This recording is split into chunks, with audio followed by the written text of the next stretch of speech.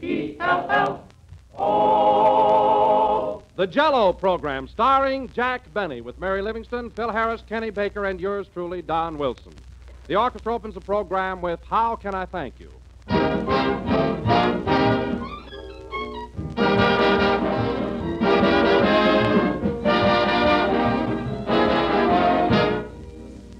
You know, out here in Hollywood, the makeup men are famous for their ability to turn a talented actress into any of a dozen different characters, all gay and glamorous. Well, I was thinking you can do something like that right in your own kitchen. Or you can turn one package of Jell-O into any of a dozen different treats that are truly glamorous to look at and simply grand to eat. Garnish your Jell-O with seasonal fruits, molded in shimmering layers. Serve it whipped, light and frothy as air. Use Jell-O for crisply molded salads or tempting new relishes. Yes, there are as many ways to serve Jell-O as there are days in the year. And however you choose to serve Jell-O, you're sure of a success. For all 6 flavors bring you that delicious, extra-rich fruit flavor that can't be topped for sheer, satisfying goodness. So look for the big red letters when you buy. They spell Jell-O.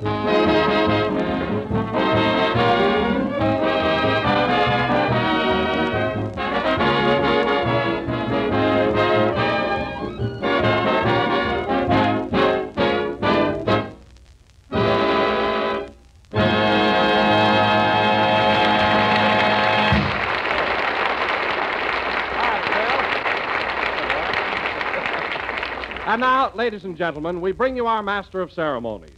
I could say he's one of the greatest comedians of all time. I could say he's one of the most glamorous lovers of the screen. I could say he's an outstanding personality. Well, why don't you? All right, I will. Ladies and gentlemen, Jack Benny.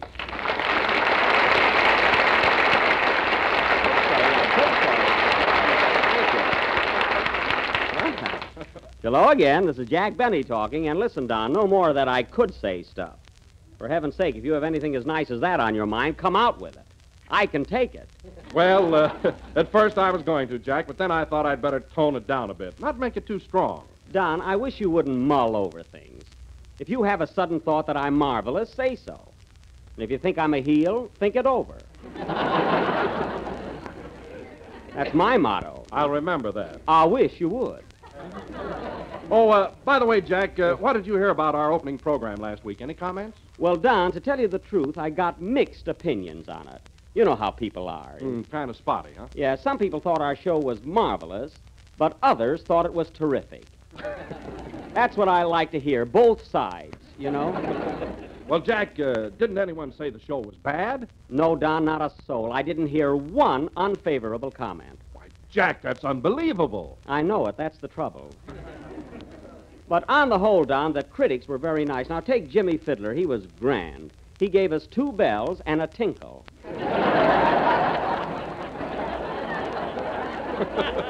A tinkle? Yes, that's a bell, only he doesn't put his heart into it. You know? Did you hear anything nice about our show, Don? Oh, yes, I did. I read a swell review in the Grapefruit Growers Journal.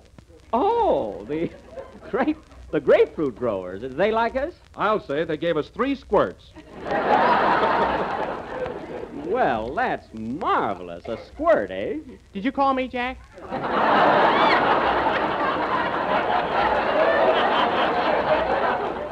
No, Kenny, but as long as you're here, stick around. Don and I were just talking about our first program. Did you hear anything about it, Kenny? Oh, my mother was crazy about it. Well. She thought it was very asinine. Oh, she did?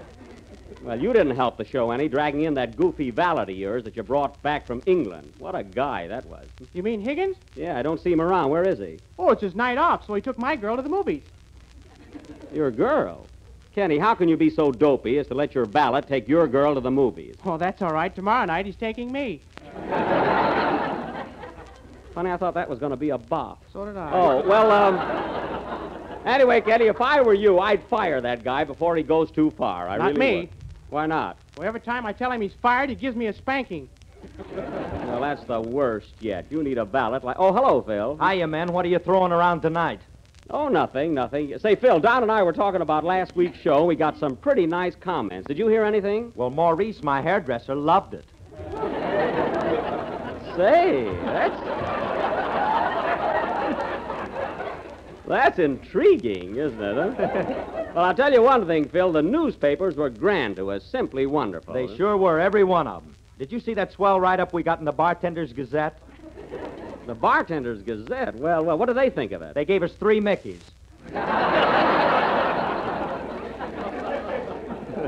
Mickey's. And I don't mean Rooney's. Well, that was nice of them, but that I'd rather have one in print than in a glass, you know? Oh, hello, Mary. Hello, Jack. Say, how do you feel after last night? Oh, I'm all right. Why? Oh, don't your legs feel kind of stiff? No, of course not. Where were you last night, Jack? Oh, Mary and I went to the Ice Carnival here at the Pacific Auditorium. It was a great show, too. And afterwards, we went skating ourselves. Boy, did we have fun. I'll say. Can you skate, Jack? Can I? You know, fellas, it's the most amazing thing last night. Now, I haven't been on ice skates in over 10 years. Yet the minute I got on them... Down you went. Well, naturally, my ankles were a little weak. What do you expect after 10 years? But, Jack, for a fella that's as much out of condition as you are, you shouldn't even try it. Look, Phil, that's just why I did it. I think skating is great exercise. It's marvelous for you. Well, I like it even better than horseback riding. You could have used a saddle last night. All right. Don't exaggerate. Was there a big crowd there, Jack? Oh, sure. Everybody was there. Joan Crawford, Eddie Cantor, Hedy Lamarr. Oh, a whole flock of them. Oh, boy, Jack, do you know Joan Crawford and Hedy Lamarr? Do I? I call them Joan and Hetty. If that means anything.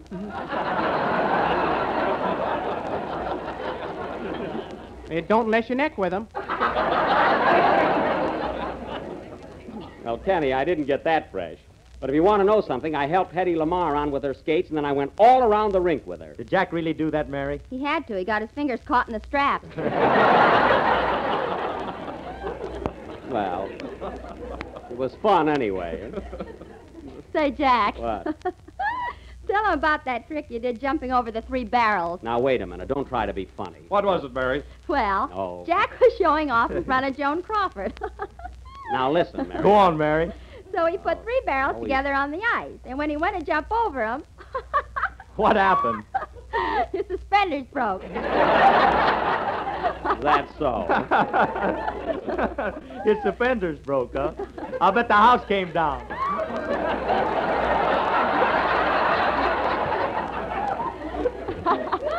That wasn't all. Well, what of it? I got over the barrels, didn't I? Huh? And then when Jack started to do a figure Mary, 8, now let's drop the whole thing. Skating, barrels, and everything. About time for your song, Kenny. What are you going to sing? I'm going to sing, so help me. And you know, Jack, I don't think that accident of yours was a bit funny. You might have got hurt. Why, certainly. I might have broken my neck. That's right. Oh, go ahead and sing. And listen, Mary, I want to tell you something. If you don't stop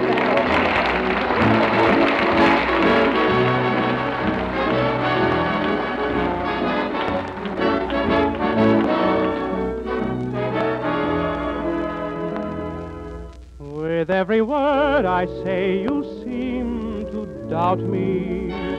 I don't know where I stand from day to day. My heart demands I tell you this about me. I love you. What more can I say?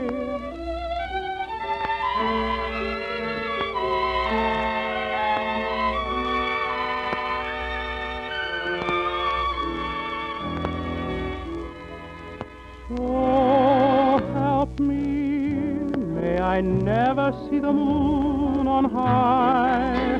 May I never see the stars close by. So help me if I don't love you.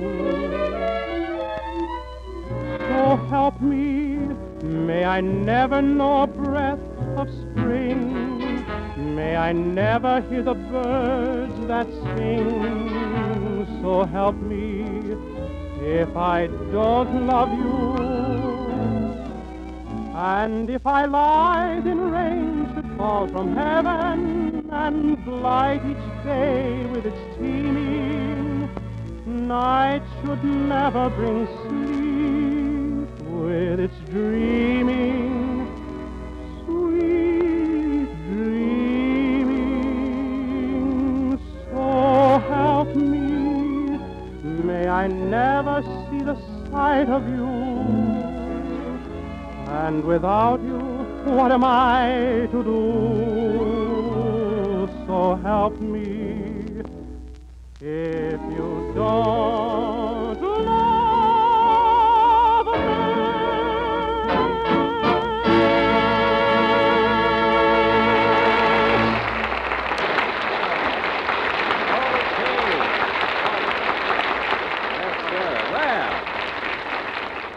Very good. That was So Help Me, sung by Kenny Baker. And, Kenny, I don't have to tell you that it was very good. No, I know. I know you know. I know Jack knows you know. Cease, children, lest we get into a routine. And now, ladies and gentlemen, as we announced last week, tonight we are going to... Hey, wait a minute. Where's Rochester? Here I am, boss. Well, I'm glad you're here. Now, look, Rochester, the reason I sent for you is we're short of actors, and I want you to be in our play tonight. Now, here's your part. Go over in the corner and get familiar with it. Okay. Yeah. Say, boss, Yes. I don't want to be mercenary, but do I get any additional stipend for my efforts? What's that? Doggone, as soon as I mention money, you get deep. Look, Rochester, stop complaining. You're getting enough from me already. I am? Yes. I've been working for you for 2 years, and all I get is a pocket full of dreams. Never mind. Now go over in the corner and study your part, will you? Yes, sir. And now, ladies and gentlemen, as we announced last week, for our feature attraction tonight, we are going to offer our version of Metro-Goldwyn-Mayer's current film success, Yellow Jack. Thank you. A dramatization of the struggle against yellow fever during the Spanish-American War. I will play the part of Dr. Benny of the United States Medical Corps, a fearless scientist in the cause of humanity. Mary Livingston will play the part of Miss Blake, my nurse, as portrayed on the screen by lovely Virginia Bruce. What a girl. Virginia Bruce. Gee, she's beautiful. Yeah. Well, let's get on with the play.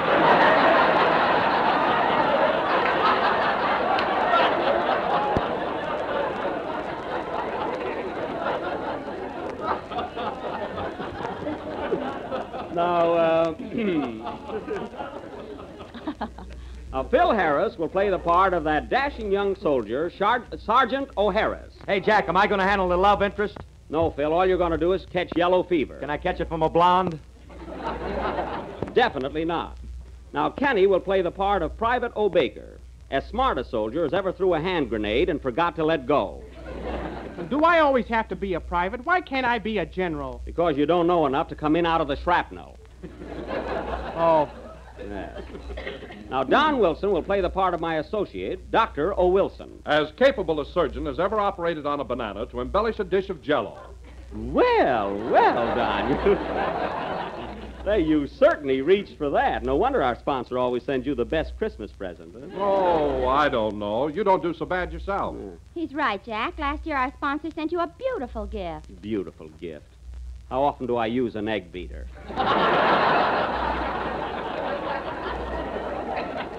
Maybe once in a blue moon. Well, anyway, Rochester, my butler, at no increase in salary, will play the part of Private Van Jones of the United States Army. That's me, as fast as soldiers ever won a 100-yard dash from a bullet. Rochester, we don't want any cowards in this army. Well, somebody's got to pick up the brave ones.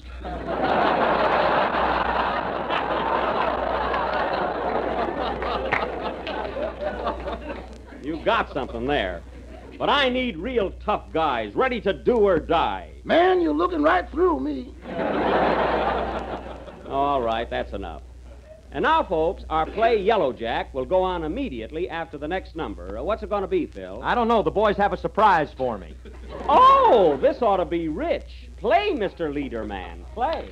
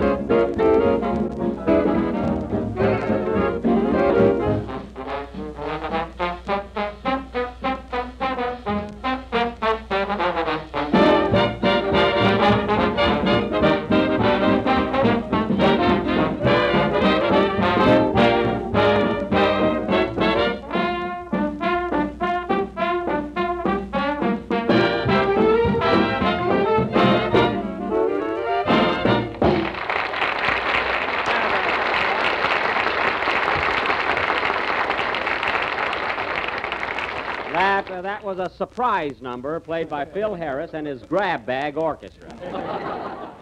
Say, Phil, as long as you didn't know what the number was going to be, why were you standing in front of the band waving your baton? I was trying to mix them up. Well, congratulations. You did a marvelous job. And now, ladies and gentlemen, for our blast of the evening, Yellow Jack, or Boy Meets Mosquito. The scene is the United States Army headquarters near the thriving little town of Rumba Center, Cuba, which is just 3 shakes and a wiggle from Havana. As the scene opens, we find Dr. Benny of the Medical Corps busy in his laboratory. There is a tense look on his face as he peers into his microscope. Curtain, Cuba.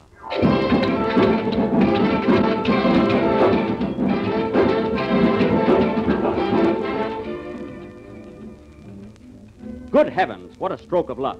Oh, nurse, Miss Blake. What is it, Dr. Benny? I made a sensational discovery. Look in this microscope. It's the biggest germ I've ever seen. Here, look. That's your thumb. Darn it, and I've been studying it for a week. Oh, I'm so worried I don't know where I'm at. All our soldiers have yellow fever and they're dying like flies, and I can't stop it. Well, I must get on with my work. Miss Blake, where's my hypodermic needle? In your arm. Oh. Well, take it out. You know it don't belong there. Yes, sir. Oh, doctor.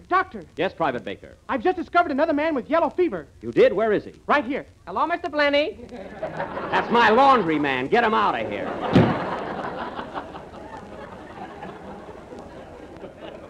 Oh, I have failed miserably. Where does this germ come from? What does it look like? What can I do? What time is it? Oh, I don't know. I tell you, I don't know. But this is too much. I'm going mad. Is that the phone? If it's not, we're both nuts. Hello? Yes? You have? I'll tell him right away. What is it, nurse? Dr. Wilson has located a specialist who's been studying yellow fever for 20 years.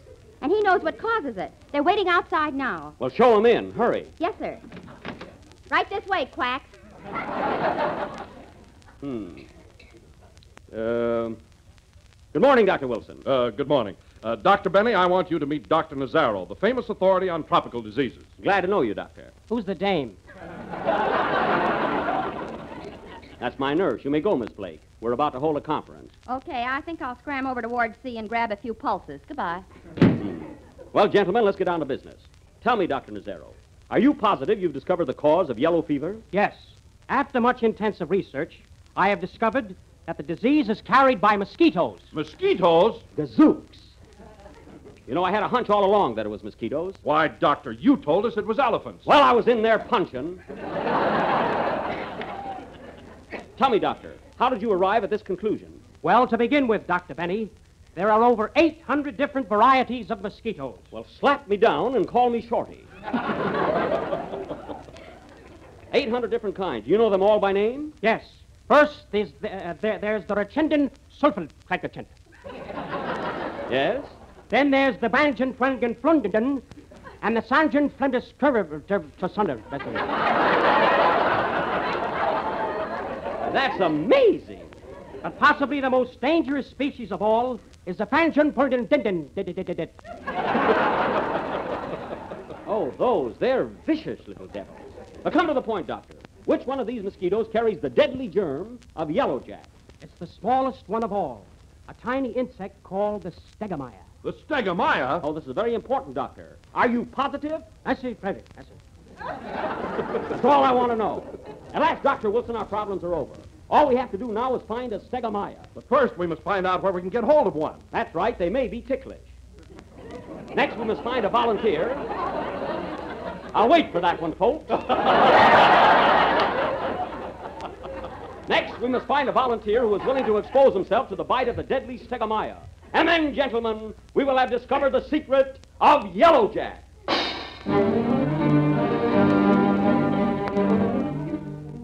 Calling all Stegomyas. Calling all Stegomyas. Report to the base hospital at once. Bring your stingers. That is all. 2 days later, Dr. Benny's laboratory is filled with cages and cages of mosquitoes. The experiment is about to begin. Quiet! That's the last time I'm going to tell you. All I need is one man who will gamble with death. How'd you, Miss Blake? Yes, pardon me, Dr. Benny, but there's a group of soldiers outside, and there's a volunteer among them. What's the group of soldiers for? They're dragging the volunteer.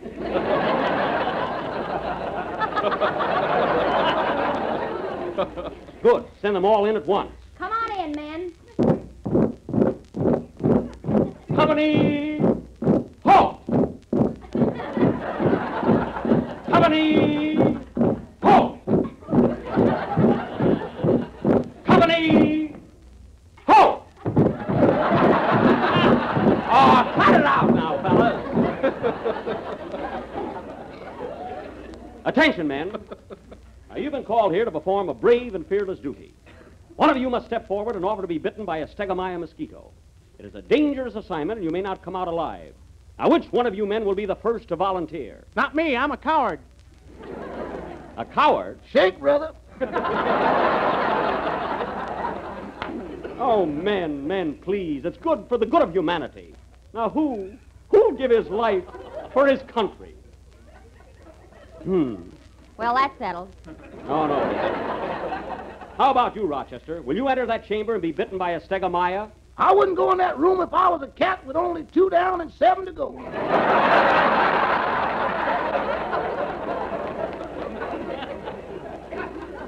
Well, what have you got to lose? You're not a married man. You have no wife, no children. No, but I got a future and I'm going to use it up. Oh, this is terrible. Terrible. What are we going to do? Well, what about you, Dr. Benny? Why don't you volunteer? Me? Why, I would, Dr. Wilson, but I can't. I just started an Add a Pearl necklace.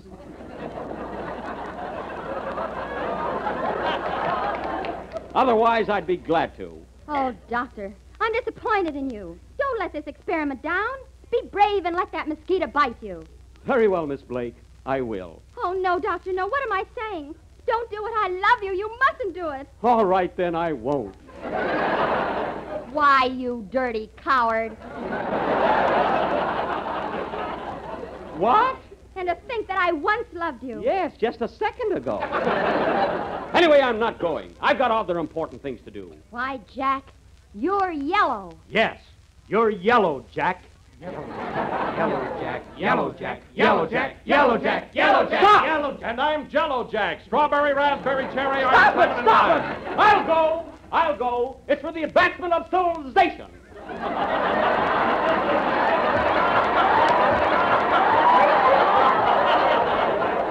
It's for the advancement of civilization, and I must go through with it. Farewell, men. I may not come back alive.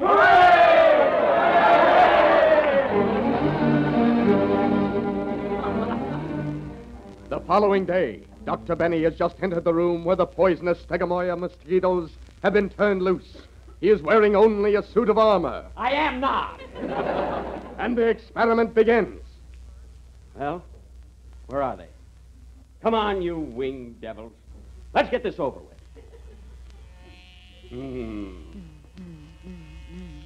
Oh, there they are. There they are. Gee, they got a mean look. There's one close to me. Go away. He's getting closer. Scat! Scat!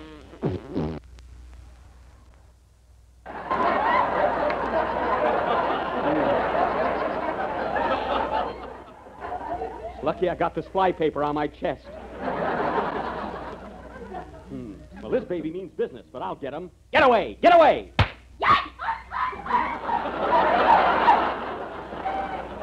Well, I got that one. Gee, that's only 3 of them so far. I wonder where the rest of them are. Ah, here comes a whole band of them.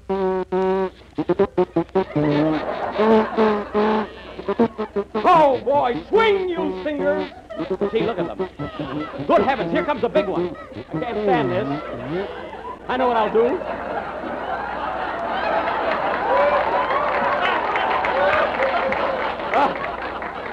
Here comes a big one. I know what I'll do. I'll hide in this Murphy bed. Move over, Murphy. He's coming closer. Gee, I'm scared. Hey, are you a Stegomyia? I ain't Corrigan. Get away, get away. I can't stand this. Go away. Go away. You'll never fight me.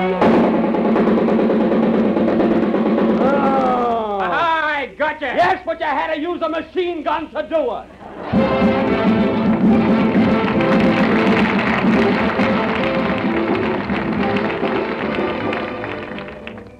And so, folks, I was stung by the deadly Stegomyia. It caught yellow fever, and I lived to marry Miss Blake, my nurse.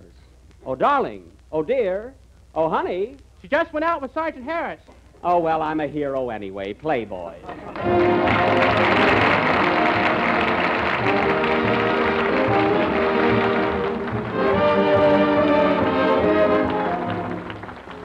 It's not every day in the week that you can discover something brand new and different to have for dessert.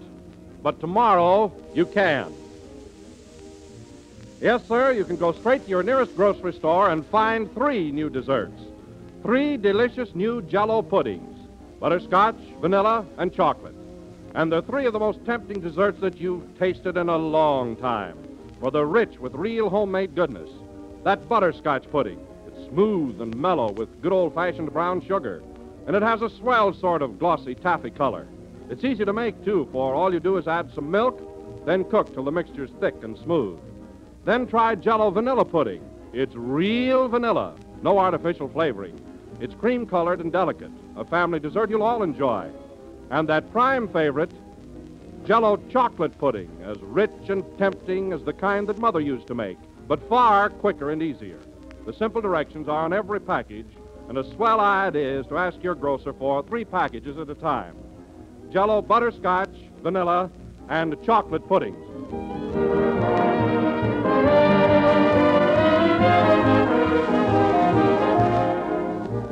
This is the last number of the second program in the new Jell-O series, and we will be with you again next Sunday night at the same time. Ladies and gentlemen, I would like to announce that Sunday, October 16th, an all-day carnival and garden party will be held on the New York World's Fairgrounds to enable the public to meet the stars of stage, screen, and radio in person for the benefit of the Stage Relief Fund.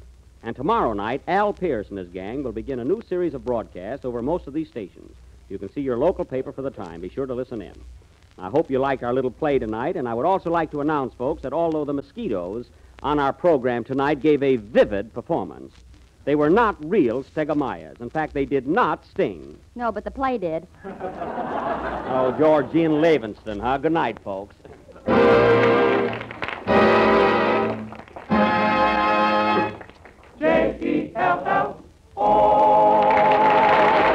Remember, ladies and gentlemen, tune in tomorrow night over most of these same stations for Al Pierce and his gang.